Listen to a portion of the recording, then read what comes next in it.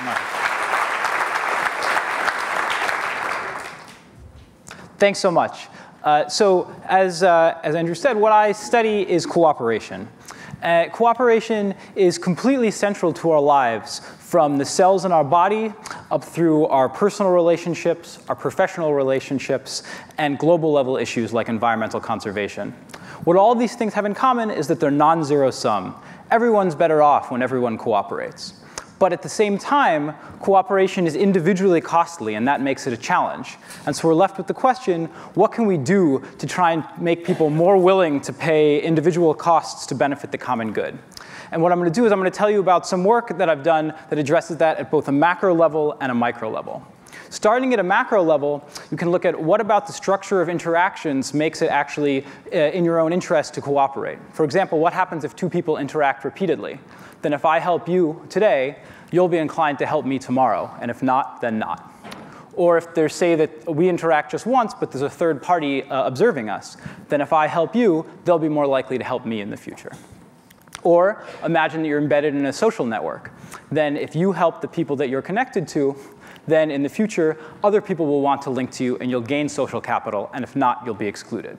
And I should say for all of these mechanisms, there's both theoretical work using math models and computer simulations, and empirical work using behavioral experiments demonstrating their power for promoting cooperation. What they all boil down to is the idea that future consequences exist for your actions today. And so often it pays for you to be cooperative because of the long-run benefits you accrue. OK, so now what I'm going to do is I'm going to switch gears to a more micro level and ask what's going on inside people's minds when they're faced with these kinds of social dilemmas. And this is a sort of age-old question about human nature, where one perspective says that we're selfish animals, and the only way we get ourselves to do the right thing is by using our rational self-control to rein in our greedy impulses. Whereas the opposite perspective says, no, we're intuitively cooperative, we're predisposed towards cooperation, and then the calculus of self-interest undermines that. And so I'm going to show you some empirical evidence that addresses these questions. Before I start with that, I want to explain how we measure it using an approach from game theory called the public goods game. You have a group of people, each person gets some money, and they can either keep that money for themselves, or they can contribute it to the public good, in which case it gets doubled and then split evenly by everyone. This represents the non-zero sum nature of cooperation. Everyone's better off now. There's twice as much money in the group as a whole, but you only have half what you would have had if you just kept everything for yourself. So it illustrates this tension between what's best for the individual and what's best for the group as a whole.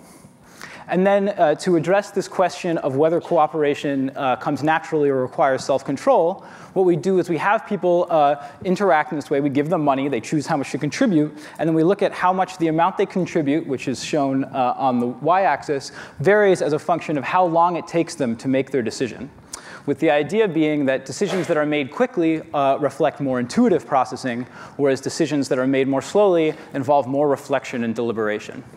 And what we see is this very clear relationship where people that respond quickly cooperate a lot, and then the longer you take to reflect, the more selfish you get. Now in this, right, so watch out. Now, in this case, that's just a correlation, but there really is a causal relationship. We've done lots of other experiments showing that if you make people more intuitive, it makes them more cooperative. If you make them more reflective, it makes them more selfish. And also, I should point out, this isn't just with Harvard undergrads. We use the online labor market, Amazon Mechanical Turk, to recruit thousands of subjects from around the world, and we consistently observe these results. OK, so this raises the question of why. Like, why are we intuitively cooperative? And this is where the two parts of the talk come together.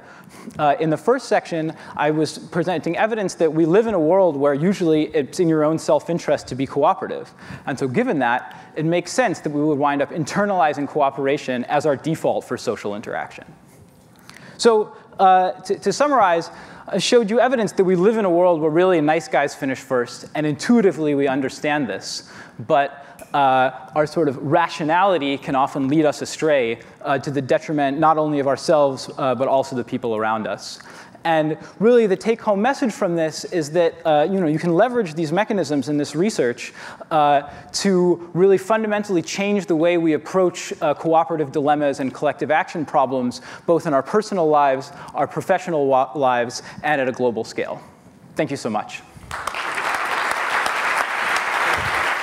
Thank you. Thank you. Great.